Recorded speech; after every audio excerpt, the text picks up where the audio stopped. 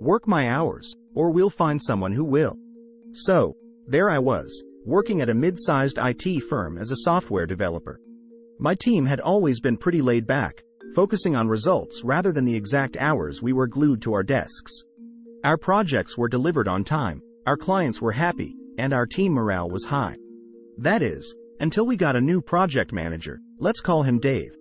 Dave was fresh from a highly regimented corporate background and had ideas about proper workplace management, which basically meant micromanaging everything. He'd schedule unnecessary daily status meetings, demanded we fill out hourly work logs, and insisted that everyone strictly adhere to 9 to 5 office hours with minimal breaks. One day, during one of his infamous efficiency crackdowns, he sent out an email with a new policy that all coding must be done strictly within office hours to ensure collaboration and supervision. This was ridiculous because creative work like coding often requires flexible hours for maximum productivity.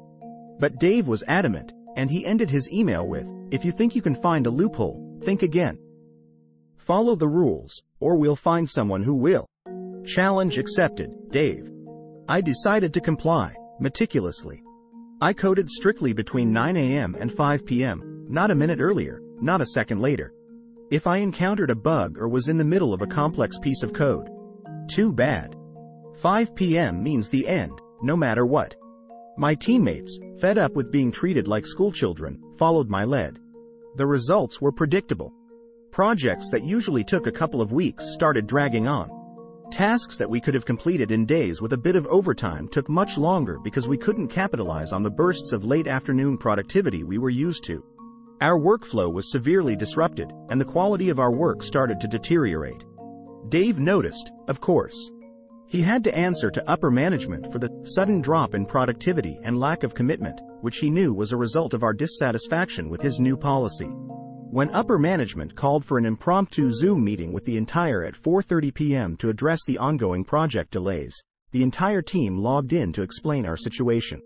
In the meeting, Dave spent half an hour shifting blame and berating individual team members. He didn't even mention the 9-5 policy that had led to the whole situation. As the clock ticked towards 5 p.m., the tension in the virtual room was palpable, and our team hatched a plan over text. Right on cue, as the clock struck 5 p.m., one of the employees spoke up. In compliance with Dave's 9 to 5 rule, we must log off now. Without missing a beat, every team member clicked "Leave meeting," leaving a stunned Dave to face the executives alone. This abrupt mass exit highlighted the impracticality of Dave's rigid policy, making it clear to the executives that change was necessary. The incident, quickly dubbed as the 5 o'clock Zoom exodus, led to another meeting, where Dave was publicly admonished and instructed to abolish his strict rules in favor of more flexibility. And as for me and my team, we made sure to celebrate our little victory with a well-deserved happy hour, after 5 p.m., of course.